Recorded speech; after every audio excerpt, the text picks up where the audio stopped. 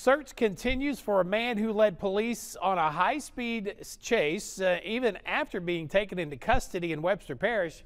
Police say he's back on the streets after a local hospital accidentally sent him on his way.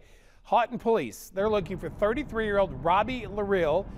We're told a Haughton officer tried to pull him over for a missing license plate on his motorcycle, but he took off. He led officers down I-20 into Minden, south to Sibley, and eventually eastbound on Nursery Road, where he crashed out in front of a home. That's where this video came from, right out the living room window. Minden PD, Webster Sheriff's Office, and state police were also involved in the chase. Haughton's police chief tells me Lerille resisted arrest. He's charged with that, flight from an officer, and possession of drugs. After doctors cleared him at a hospital, he was accidentally released. If you have any information on his whereabouts, call Haughton PD. You see the number 318-949-6666.